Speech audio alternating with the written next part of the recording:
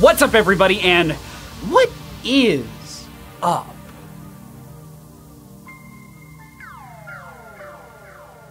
Oh. That's right, the Swordfish might just be the most interesting take on a balisong that I've ever seen, with a construction made fully out of aluminum, including the blade.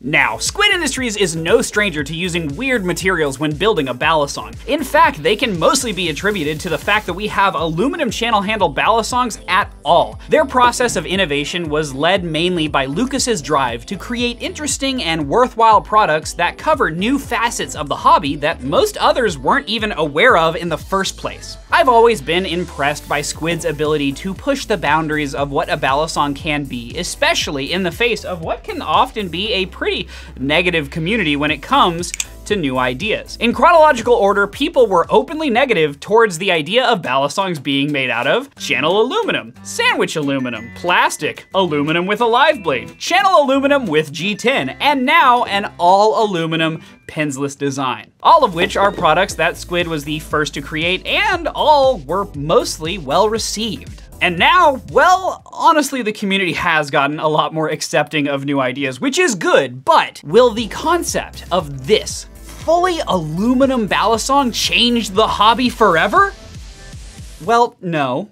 But you know what will change the hobby forever? Supporting this channel on Patreon. Tiers start at just $3 a month, and patrons get early access to videos like these, and will become one with the abyss eventually. Subscribe, or don't. I'm watching you.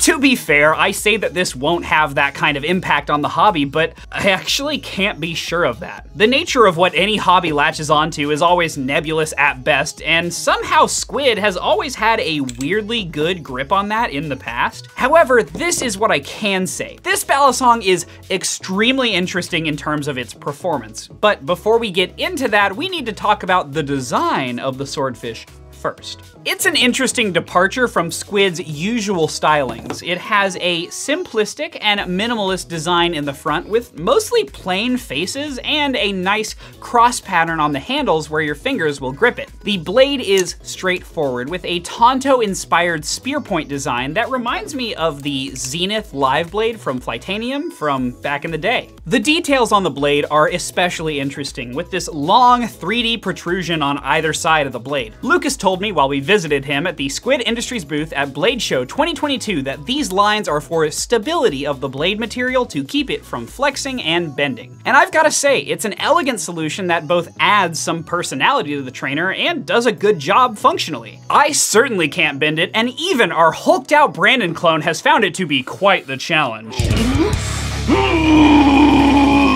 I can't do it. I'm sure you've also noticed the aggressive looking bite handle marker on the blade. Honestly, I was pretty intimidated by it when it first arrived, expecting my first run-in with it to go something like, oh. But instead, I was actually surprised because it was more like, oh. Weirdly enough, this devilish looking bite handle marker on the blade is comfy?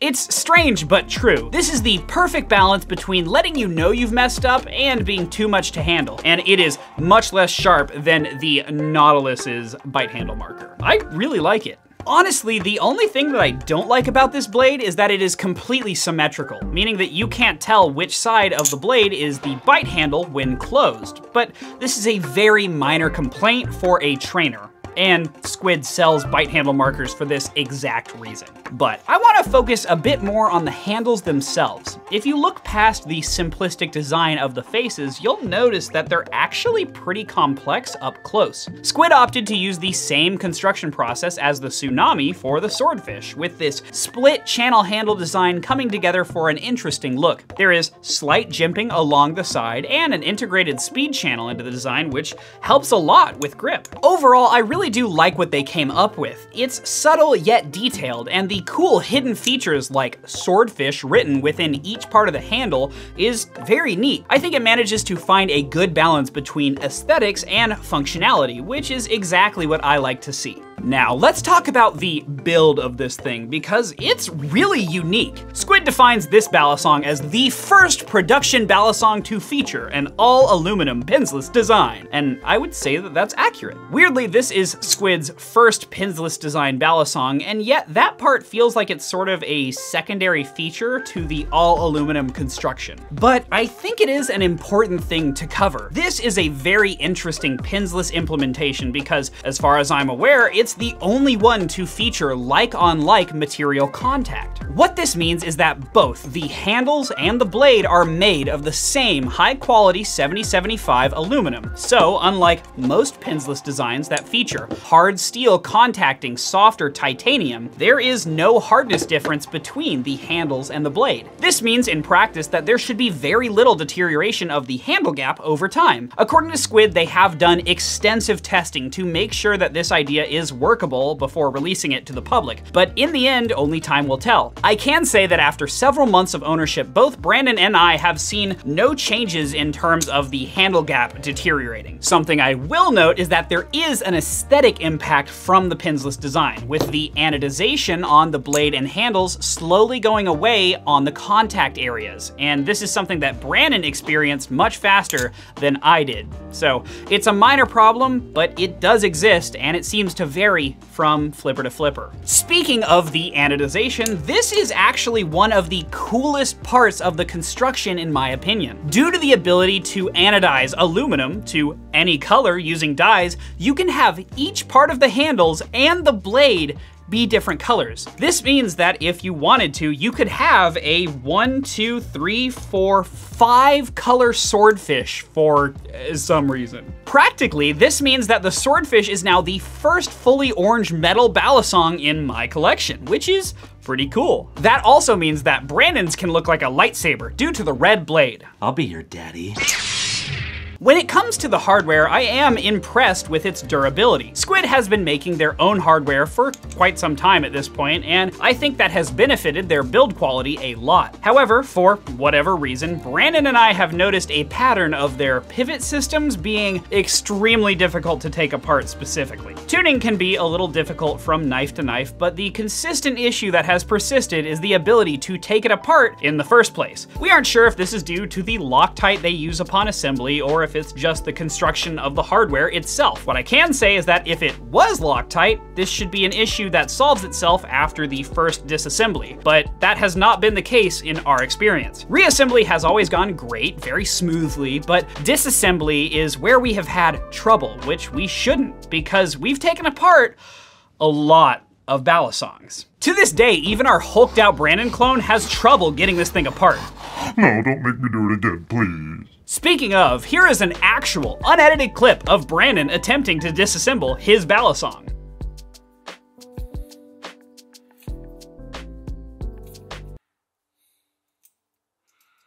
And now here's a clip of me doing the exact same thing hours later. Oh my god. That's nice. We are about to shoot the swordfish review, and I asked Will, can you try to unscrew this really quick? And that's after I've taken it apart. That's insane. As you can see, it's a weird experience, and we're not sure why. One thing that I can say is for a balisong that is supposed to be customized using an adjustable weight system, this isn't great. It's a similar reason to why I'm so afraid to disassemble my Tsunami. But all in all, it does have a good build, and it'll hold up to drops well without completely destroying the finish. And the blade is much more sturdy than I would have initially thought. I am impressed with how nice it feels being a fully aluminum construction, regardless of the minor issues it has. Speaking of things that I'm impressed with that have minor issues, our merch store is full of awesome products and designs that you will love. Or you won't know until you try now, will you? Hirsch.gay.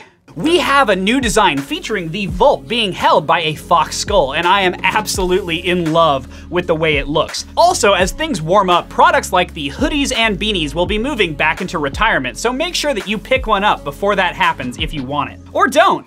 Hirsch.gay.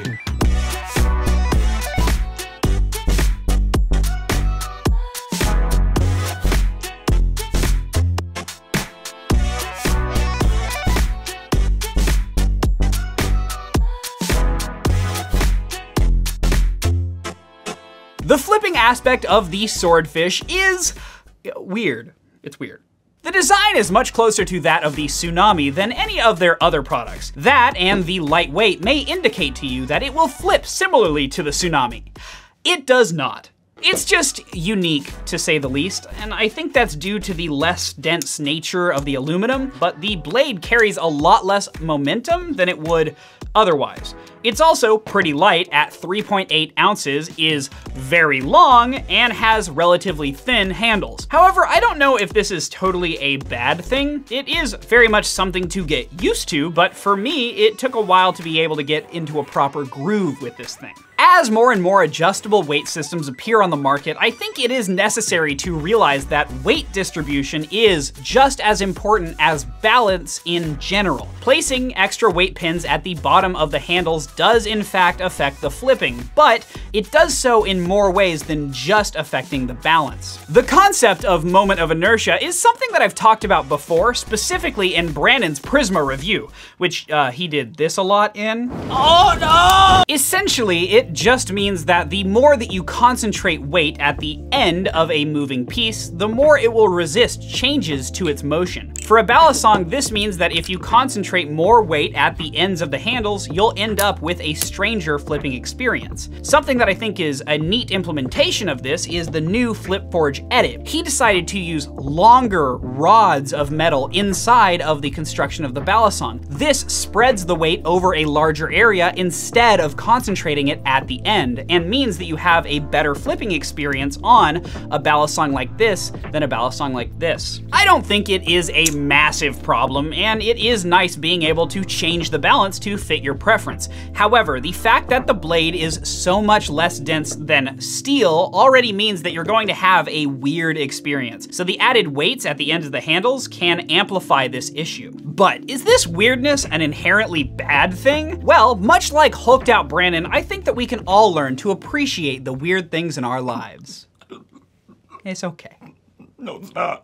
I find that I am less consistent on this balisong in general, and so if you're looking for a tsunami at a low price flipping experience, I don't really think that's what you're going to get here. Instead, what you'll be getting is a very unique and compelling flipping experience that I think will really resonate with some of you. For others, well, it's not that crazy. I can pull off most tricks that I throw at it, but I just find it to be less consistent than I normally would. Its grip is good, but not fantastic, and my biggest gripe is the very square shape of the handles. They are rather rectangular, which impacts the fanning performance in my opinion, and can make ladders weird. But my opinions are just that, my own. Interestingly enough, my husband, Joe, actually really enjoyed the Swordfish, stating that he wanted one almost immediately after trying it out for the first time. Ethan from Camaro EE/Blade Bias wasn't that impressed with the Swordfish, but Ty from Blade Bias really liked this thing. This is all to say that while I might not find it that compelling, it is a good balisong at the end of the day, and some people will really connect with it, and I think that's great. Now, one thing we've been asked about is the difference between the Swordfish and the Squidtrainer V4. Both of these products have almost the exact same price, and so seem to be poised as comparable to one another. To answer this question, Brandon actually purchased his very own Squidtrainer V4, and so I'm gonna go ahead and let him talk about that for a bit.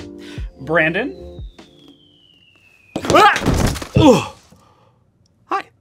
So the Squidtrainer V4 and the Swordfish have the same exact price at $175. And the Swordfish is technically cheaper in some ways if you factor in that the colored blades don't cost anything extra. The Squid Industries product line has always been pretty linear, with an increase in price almost always signifying an increase in features. But the Swordfish shakes that up substantially. In our opinion, the Squidtrainer and the Swordfish are very different balisongs. The look, the feel in the hand, the weight, the customizability are all in completely different ballparks. As Will said, the Swordfish appears to be a more affordable tsunami, whereas the Squidtrainer is the Squidtrainer. They both have aluminum handles and a bushing pivot system. And that's pretty much where the similarities end. The materials used, 6061 aluminum, 7075, steel blade, aluminum blade. The weight, 4.6 ounces, 3.8 ounces, nearly a 20% difference. The balance, neutral, modular handle bias. The texture, machine texture, just a bead blast texture. The jimping, long and rough jimping on both sides of the handles. And this just has these little cutouts just on one side. They're completely different products in our eyes. I was one of the people that was skeptical about them having two different products at the same exact price, but they really are completely different experiences that different people will enjoy for different reasons. And I honestly think that's pretty cool. The Squidtrainer V3.5 was certainly good in a lot of ways, but wasn't really competitive in terms of price with other options on the market. But now the V4 is, including when put head to head with the Swordfish. If I personally had to pick, I would pick the Squidtrainer for objective flipping reasons, since I find myself much more consistent on this, mostly due to the much better grip and more traditional balancing. And the new sound of the Squidtrainer is fucking cool. Ring. The Swordfish doesn't even have the signature Squid Industries clack, really. But for subjective reasons, I would pick the Swordfish because I just love customizability. I do enjoy the Swordfish more than the Squiddy, the Mako, and the Triton by a pretty large amount. But it doesn't really come close to beating stuff like the Crackerakin or the Prisma or the Nautilussi.